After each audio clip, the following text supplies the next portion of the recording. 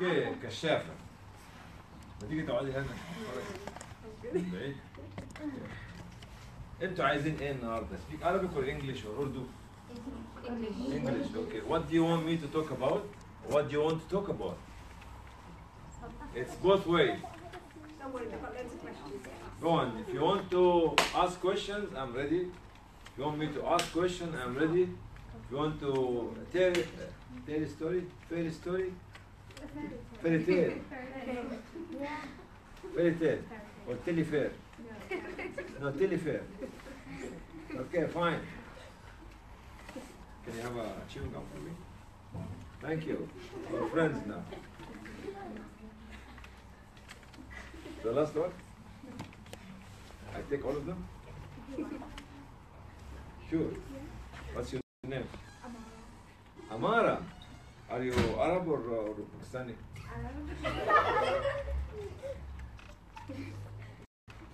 Very good. So what do you want to talk about? Start. What do you say? Poverty. Poverty. Why should you talk about poverty? Because that's our question. You want to talk about poverty? What do you mean by poverty? Stand up and come next to me. As a leader, what do you mean by poverty? No. Raise your voice. Raise your voice. People who can't fend for themselves and who don't have enough money to look after themselves. People who have don't have enough money to look after themselves. What do you mean by poverty? Come here. What do you mean by poverty? Allahu Akbar, Allahu Akbar. Countries have been bombed and refugees and displaced people and other things. What do you mean by poverty?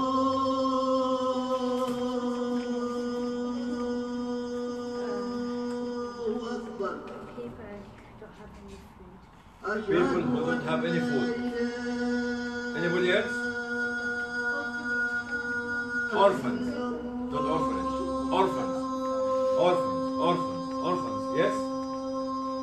But they are the rich orphan. The orphans who are rich. Yeah. Come here. What do you mean by poverty? People who can't look after themselves. But you can be a rich man, a rich woman, have a lot of money, but you can't look after yourself. You can't look after yourself because you are being spoiled and people are looking after you. Many servants, many cleaners at home looking after you. Okay? What do you mean by poverty? What do you mean by poverty? Tell them, convince them.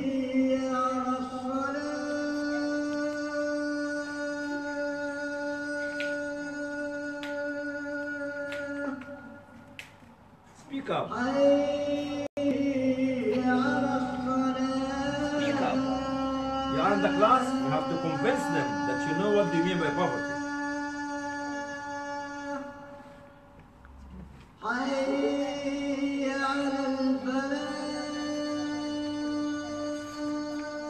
People who don't have someone to look after them.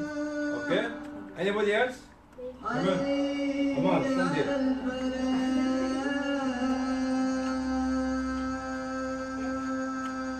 People who are in the war and like their houses are. People who can't go to the Are you related to Sahniya? Okay. People who are in the middle of the war and the refugees and find people in the camp, nobody look after them. Anybody else? Anybody else?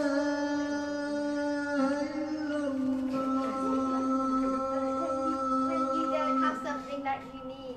When you don't have something that you need. Very good. When you don't have food, when you don't have water, when you don't have shoes, when you don't have clothes, when you don't have house, when you don't have medicine, we don't have school. Okay? This you need school to learn. That's right? You need food to eat. need water to drink, need clothes to wear, need book to learn. You don't have this, that's what she said. You become poor. Anybody else?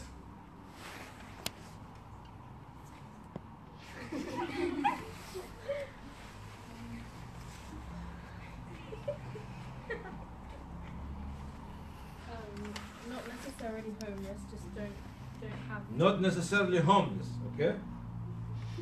One, Karim? You don't have money to buy food and clothes. You don't have money to buy food or clothes. So what I ask you now, what do you want to do for the poor people? Help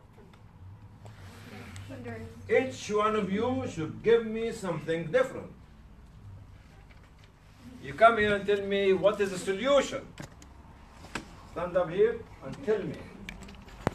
Now we're talking about poverty. Okay, what are you going to do for the poor people? Start. Get your voice up. Fundraising for what? For the poor. For the poor. Yani get money to help the poor. You.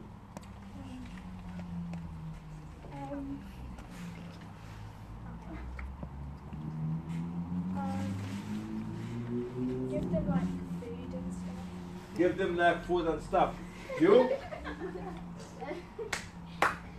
Give them jobs to get money. Give them jobs. Very good. Instead of giving them money, give them jobs. You. Give them money. Give them money. Give them clothes. Give them clothes. Give them clothes, give them food, give them money, give them jobs. Anybody else? Yes? Donate anything that you've got that you don't want. Donate anything that you've got for them.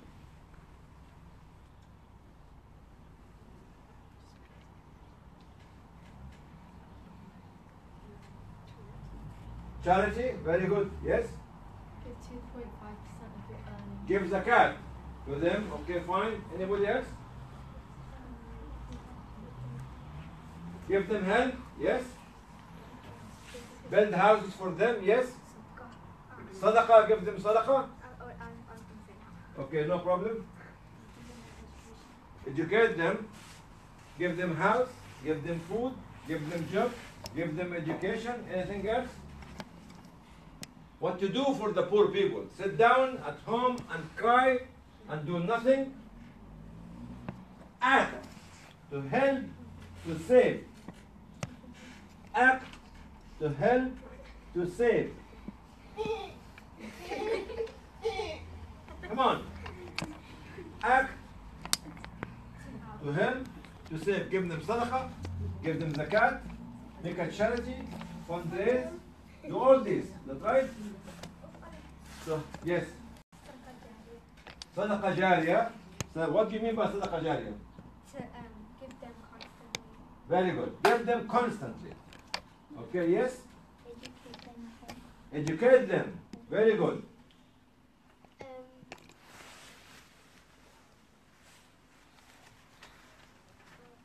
Help. Okay, very good. You can sponsor an orphan. Try and build like wells. Wells for them, for what? Give them food. Shelter, very good. House. Tent. Hut. Yes? Okay, give them blankets. Very good, very good. Yes? Medical. Can you sit down here, please? Or I'll let you stand there with them. Okay? Yes, give them what? Medication. Medical aid. Happiness. Make them happy. Send packages of like necessities that they need. Send the necessities that they need. You are from Kashmir. Yes, what to give them?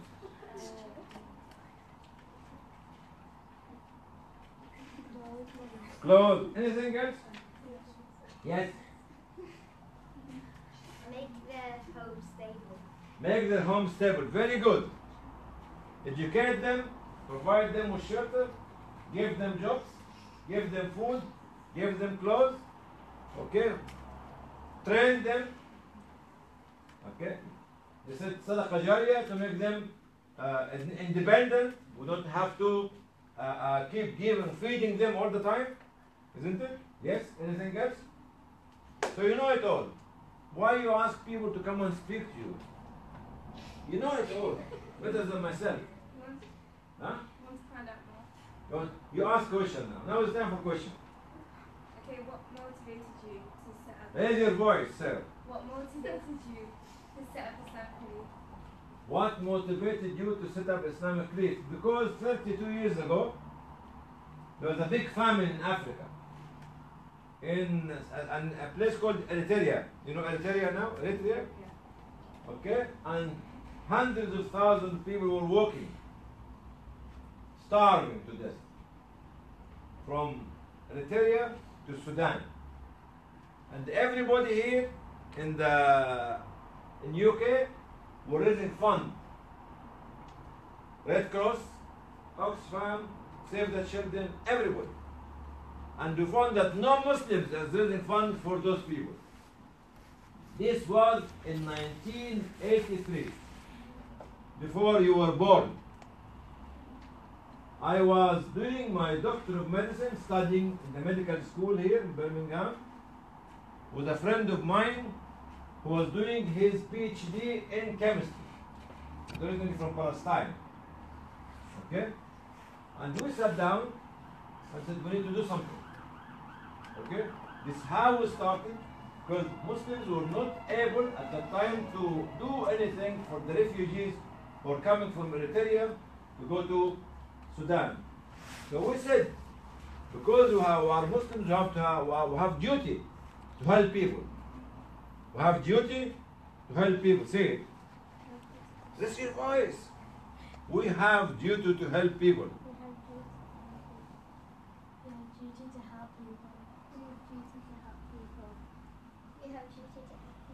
We have, you see my voice? We have duty to help people. We have duty to help people. We have duty to help people. We have You have duty duty to to help help people. We have duty to help people. We have duty to help people. We have duty to help people. We have a duty to help people. We have duty to help people. Because you are, as a Muslim, cannot live like a shadow. Okay? Look at your shadow now. Shadow disappears. Shadow is not consistent. Okay? So we as Muslims, we have to have a duty to fulfill in our life. One of these duties is to help people. Is to help people. This is how it started 33 years ago. Okay? Your question? How was it? Like, Let's go. what was it like then? It was very bad. If you remember 5 years ago in Somalia, people were walking during the famine for hundreds of miles with their children and their cattle. Even some of the mothers used to leave behind the dying child because she cannot carry the 5 children with her. Okay? At that time, it was more than that.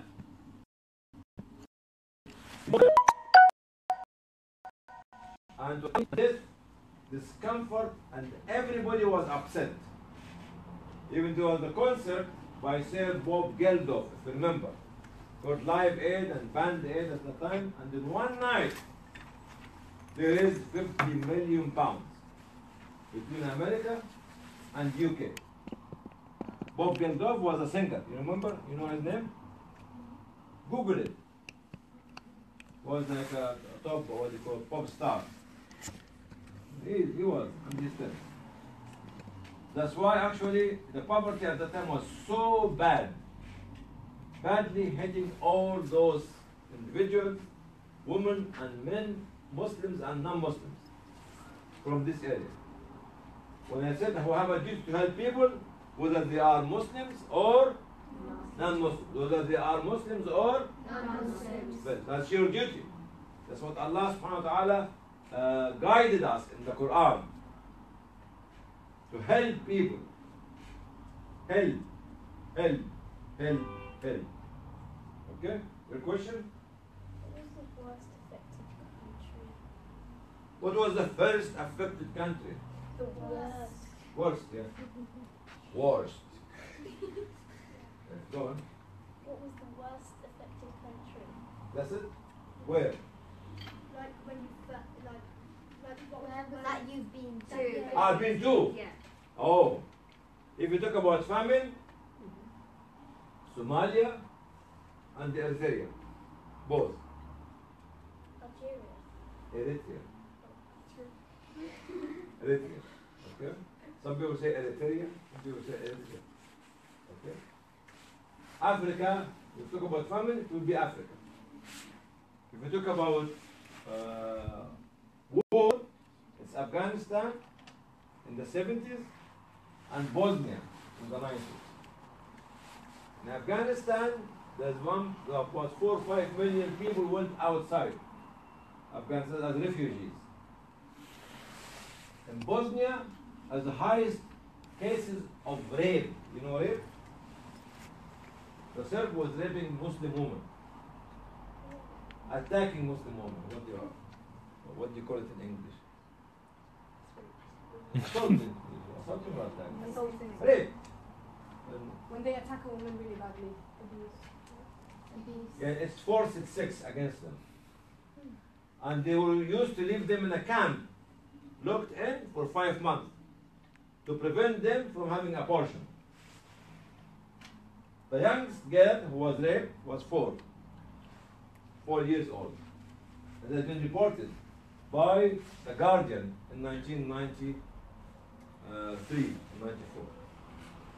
Okay? These are the two war-wise. As we talk about famine in Africa, we talked about war. It's in Afghanistan in the 70s, the 80s, then Bosnia in the mid-90s. We talk about poverty as well and development. We talk about Bangladesh and Pakistan. There's a lot of poverty in Pakistan and Bangladesh. Okay, and need to help and develop the area. So these are the countries. Talk about Somalia.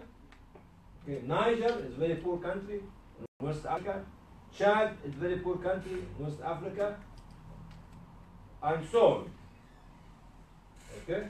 South Sudan now, it is a very poor country. There's war there. There's civil war there. Actually, people are dying because of the war. Okay? So nowadays, you look at Syria, Yemen, and Palestine, plus Iraq. Syria and Yemen, Iraq, because Palestine is for the last 60 years. Okay. Syria, Iraq, Yemen, Syria, Iraq, and Yemen, and maybe something called Burma, which nowadays is called Myanmar. Okay, well, there's some sort of ethnic cleansing is happening there. Okay, your question? Were there any major difficulties from the start and throughout the What are? Were there any Were there any major difficulties major difficulties? Yes. from the start and throughout the charity? From the start and throughout the charity, yes, because people have to trust you. We were young students at that time, and nobody trusted young students. Okay? This was very difficult. Nobody knows us. This is number one. Number two, not many mosques trusted us. That's number two. Number three, we did not have enough money to employ people. Most of our workers are or were volunteers like you from something called Young Muslim. Okay? Young Muslim, secondary school, and university were helping us in this building next to you. Okay? At that time, there was no computer. Everything was by hand. Stamps to be stuck by hand. You know when you do this? Taking the stamp and putting this, writing the addresses by hand, and all these sorts of things. So it was actually having volunteers to help us was very difficult. Having fun to help people was very difficult at that time. Muslim community was very poor at that time. Not as rich as they were or they are nowadays. Very few mosques, not many mosques in the country at that time. That's why these were a lot of difficulties. Okay, thank you. Who and what inspired you to build up the charity? Who inspired me to build up the charity? Of course, your Iman, okay, the teaching of the Prophet ﷺ and the need of the people. And do you remember when the angel Jibril alayhi salam came to Prophet Muhammad ﷺ? He came and he was shaken and was telling Sayyidah Khadija, huh? To cover him. And she told him, what did she tell him? You remember what she told him? Sorry? Don't be scared, yes? Because what? Because it's a sign of God. No. Something else. So it's giving a very strong message. You know what? إِنَّ اللَّهَ لَنْ يُخْزِيكَ أَبَدًا. Allah will never let you down. This was baby Khadija. Mother Khadija. Why? Because he was helping the poor before he became a prophet. Because he was empowering the disabled and helping them. Because he was visiting the sick. Because he was supporting everybody in the community. Because he was helping his family and visiting his family and making this Silat al-Rahim. Because he was very generous to his guests. All these qualities of the teaching of the Prophet ﷺ inspired us to start at the very beginning. So your Iman, the teaching of the Prophet ﷺ, the action of the Prophet ﷺ, and the need of the people. You cannot imagine when you have your lunch. What do you have for lunch? Curry? Huh? Pizza? And what, we have pizza tonight as well? Yeah. And my wife bought pizza. I ate pizza at home. And you bring pizza now. عجبني البيتزا دي عشان نعملها على ال. أنا خلاص I'll be anti pizza. I am anti pizza. I just had pizza at home. Prophet ﷺ never said pizza.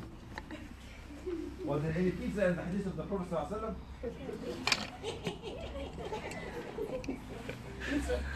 Pizza for me. Pizza is very scary. What do you have?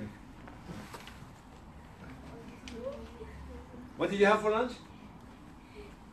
What will you feel if you miss one lunch? This is some children miss breakfast, miss lunch, and miss dinner, and miss the second day breakfast and lunch and dinner. That's why you see the children from Syria when they are sitting down in the middle of the slum area trying to look for any piece of bread left, okay, in the rubbish. And there was a discussion between two children. Allah sees us and He will help us. Because Muslims are not helping us. And at that time they were trying to pick up a piece of bread, not a big pizza like this one. So your feeling towards those children, which is the most important thing, to feel the agony and the suffering of the children and say, oh Allah, make them happy, feed them as you feed me, quench their thirst as they give me water, clothe them as you clothe me, shelter them as you shelter me, and protect them as you protect me, and treat their sickness as you treat me. This is the feeling. I want you to feel, when you look at the Facebook, and you look at these images on television, and say, thank you Allah, of giving me all this wealth. At the same time, you share some part of your wealth with those children in Syria, in Iraq, in Yemen, in Pakistan, Bangladesh, South Sudan, in the Democratic Republic of Congo, in any country in the world. Because our duty is to help anybody, Muslims and non-Muslims. Okay, second question. They're going, there's your voice. You are a TV presenter now. When did Islamic Relief start? Started 1984. We did not have any office. We did not have any desk. We did not have any money. Okay? Any room, nothing. Only very small donation box on the wall. It cost us £16 to put in the entrance of this building next to you. And every Saturday we used to come to attend the Islamic Circle. Open the donation box to find some envelopes, £5, £10, £20, £15, whatever it is. And one day in August 1984, okay, we opened the box, we have some envelopes, we opened one of them, and it was a check of £1,000. We say Takbir! Narai Takbir! And we could not be able to believe it. After 8 months of hard work, somebody gave us £1,000. Okay? See how much this was? And £1,000 now, people can give you 10,000, 20,000, 50,000, 100,000. It's easy now. People have money. 84. All right, sister? Do you know he gave it to you? Yes, I know. It's from Derna, from where you came from. And he is doctor in this country. His name is Abu Bakr Azuz. Your grandfather will know him. Sheikh Yunus will know him.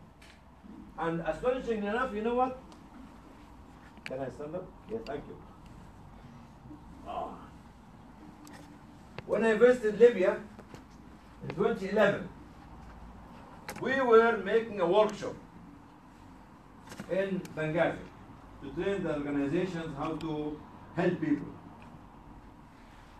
And they asked me to go to Derna to give a talk. We drove in Libya. Anyone Libyan? No Libyan? And one. Come next to me. At least I talk about the city where your father came from. And when I went there, I was talking about this, the first big donor to Islamic Relief in Derna. And I said, he was from Derna. Everybody in the room. And his name was so and so. Then I found a woman screaming, my brother! He was my brother. He's a consultant, I a specialist working in this country. This was the first £1,000 which came to Islamic Relief from the city, from one man in the city that your grandfather came from. Thank you, sir. Any other question? Yes? Books. How old were you when you started? I was 5 years old. At that time, I was 30.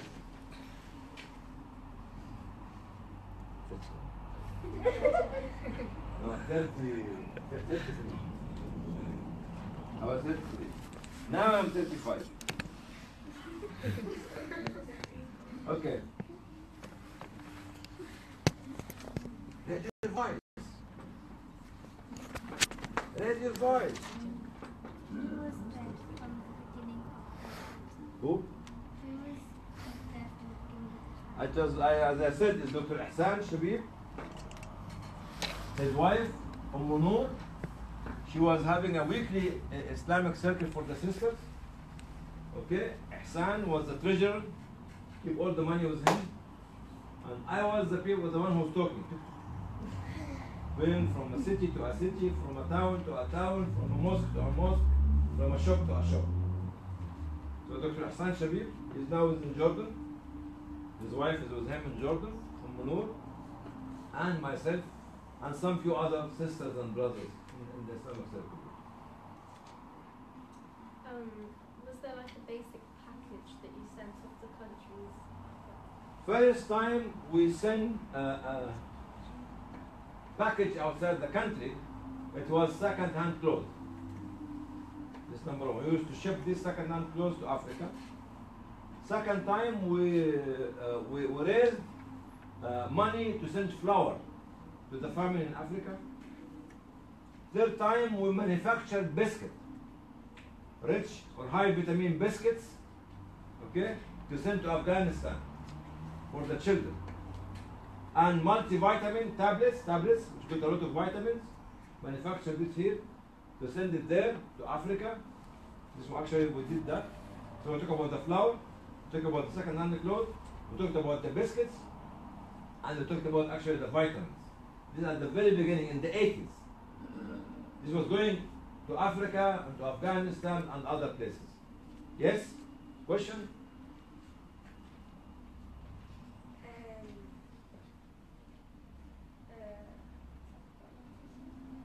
You have another question?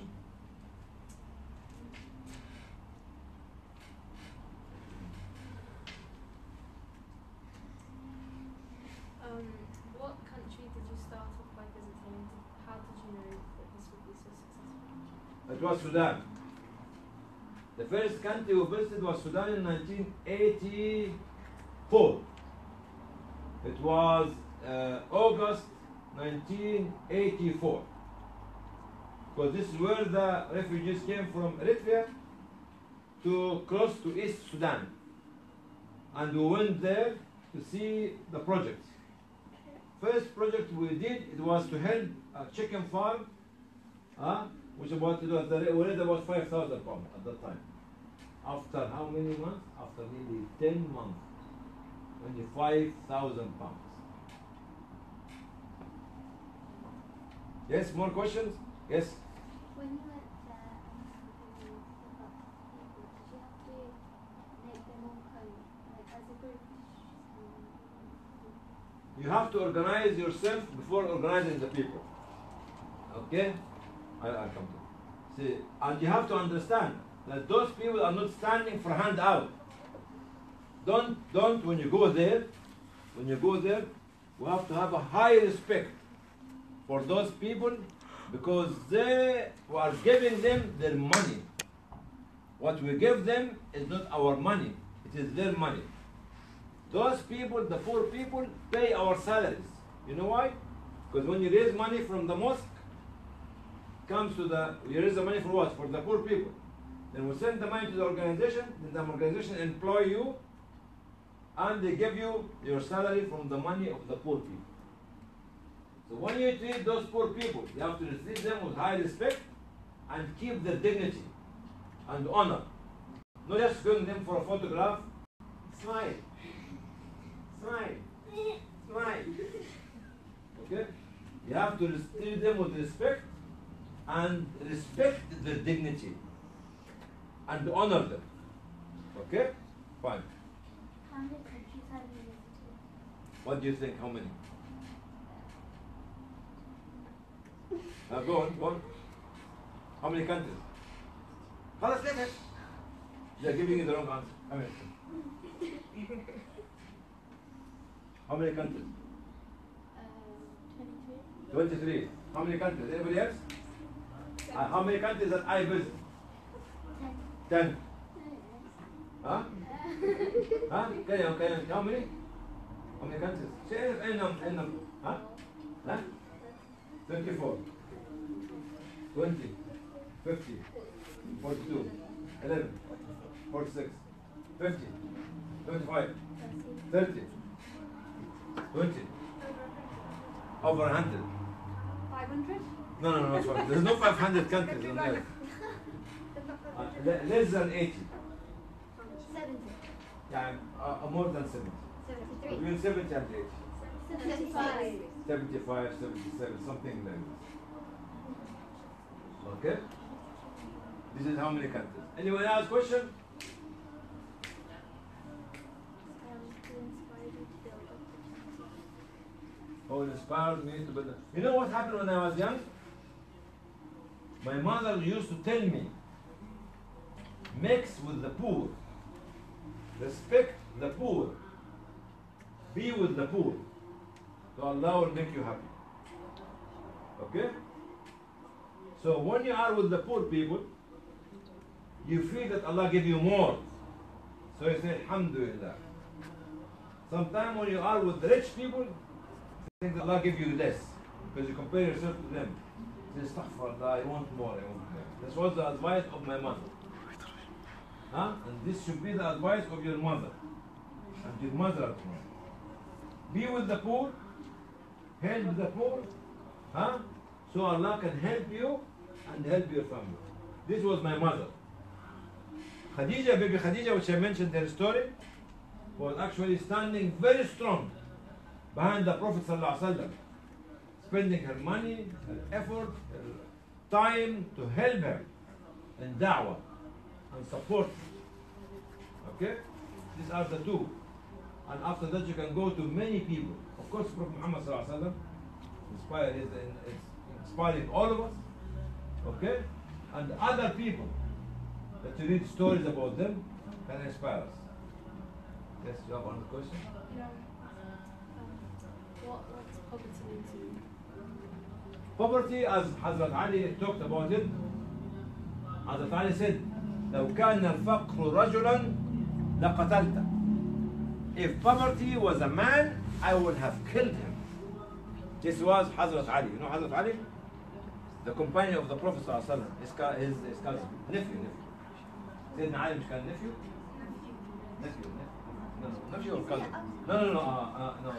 Cousin. He was cousin, sorry. See, my information about Islam is very poor. Are you Shahab, granddaughter? No. See, poverty is like what Hazrat Ali said. Sayyidina Ali, قال لو كان الفقر رجلا, he was going to fight poverty till he kills poverty. Because poverty can lead man and woman to lose their respect, their dignity, their chastity, and their honor. So we have to fight poverty with all the legal means. And you have to physically eradicate poverty.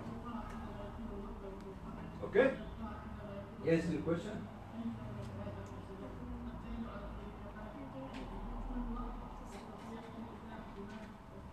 When we started, who gave me the idea to start the Islamic Leaf, يا عبد الرحمن, يا سلبليس, اسمك ايه؟ سلبليس. The one who gave me the idea, actually we were invited to go to Sudan to attend the medical meeting, and when we were there, at that time in December 1983, we discovered the famine that affects Muslims and non-Muslims. And we said you have to have a duty. So some of the brothers in Sudan gave us the idea. So when I came back here, before I came back, how old are you? 9, 10, 11. Anybody 10? 9? 9? 10. No 9? Huh? Okay, the 2 10 come to the next to me here. When I stopped as a transit in Cairo in December 1983, I had my family, so I showed them the photographs of the people who are suffering from famine. Okay? And the first donation came from one of my nephews, who was 9 at that time. It was 20 pence. This was his chocolate money. Now he's a professor in the university. 20 pence was the first donation after Christmas 1983 in Cairo. Okay? This was the first donation. Thank you. Any other questions? Huh? Any other questions? Any other questions? Any other questions? Now is the time for pizza? Yeah, Salabidis. Time for pizza? Pizza party. Pizza party. Pizza party. Pizza party. Pizza party. Eat and eat and eat. Drink and drink and drink. Digest. Doctor. Feel pizza. فين البيتزا؟ يا اختي هذه البيتزا يا اختي. We all say جزاك الله خير في هذه التعامل. البيتزا هذه البيتزا. جزاك الله خير. وريهم البيتزا يلا خذوا يا ولاد. خذوا. الذين يعملون